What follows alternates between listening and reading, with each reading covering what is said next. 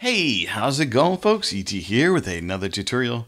Today's tutorial is Final Cut Pro for beginners, or for those moving from iMovie to Final Cut Pro as your new editing tool. Okay, first thing we're going to do is picture in a picture. We're going to grab a piece of media here. We're going to drag it into the timeline just like iMovie. Let me go ahead and turn the volume down here. Next, you're going to find your clip that you'd want to put on top of that. You'll drag that on top in the timeline, again, just like iMovie. The only difference here is to make this picture in a picture, we're going to have to shrink the size of this video here. And you do that by going to this drop down and clicking on Transform. Okay, Transform on, Transform off. Then you get your little tools here that you can actually reduce, increase, rotate, or whatever the size of your second layer, or that picture-in-a-picture layer. And again, just like iMovie, the layer on top is going to show up first. So it's like the layers of a cake or something. The top you see, but there's also things at the bottom. And to make them picture-in-a-picture, you just shrink the size and you can move them around. Okay, let's make this look a little better. So what you're going to do here is click on the second icon here for the effects browser. And let's put a border, and what we're going to do is called a simple border, S-I-M-P-L-E. We're going to grab this, we're going to drag it over here on top, and it's going to apply a simple border. So to change the look and feel of this border, you're going to need to open your inspector here by clicking on this icon here.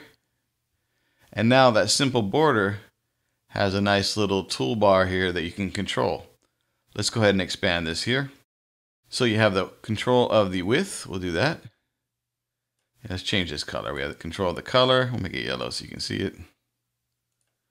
Again, width, bigger, smaller. And then you can control colors or the opacity of it. And to be honest, the only thing I use is the width and the color. I don't mess with anything else. Okay, so now we have a border. Let's add a little drop shadow here. So we'll go ahead down here, type in drop. Look for that, drag it on top of the clip, and it's going to apply a little drop shadow. And the same thing in your inspector here, you have a nice little section where you can control the properties of that tool. And you can turn it off and on by unchecking and checking.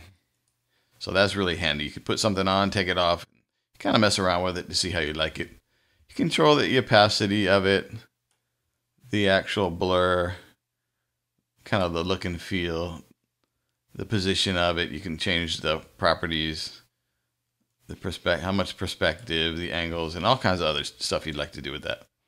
So basically, you can make a nice little picture-in-a-picture frame with a shadow here. So that's how you do that. Now, the limitations of iMovie would stop you there. You have no more layers you can do. But with Final Cut Pro, we can put as many layers as we want. So let me go ahead and resize here so I can show you what it's going to look like with more and more layers on top. So let's just drag some pieces of everything here. There, a little piece of that. And again, every layer that's on top is going to cover the other layer. So what we're going to have to do is resize all of these. Let's get our cursor there. Let's resize this one. Let's resize this one. You'll notice I'm starting to have a lot of different video clips being in a picture-in-a-picture. So again, you can do multiple things here. So you can put borders on all of them.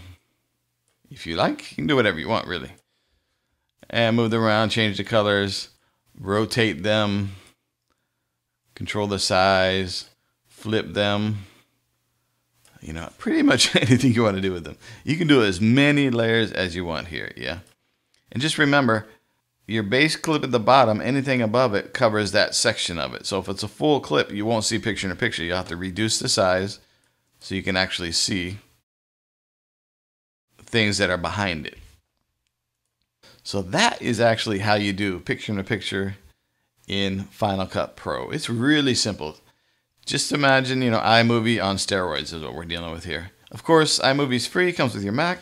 and Final Cut Pro is $299, but there are thousands, hundreds or thousands of features, and you can just take your editing skills and your presentation of the video to that next level, and I highly recommend it. If you're going to be editing a lot of movies and you keep bumping up against the limitations in iMovie, get Final Cut Pro.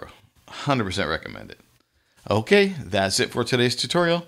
We'll see you in the next one. And as usual, peace, aloha, all that jazz. Talk to you next time.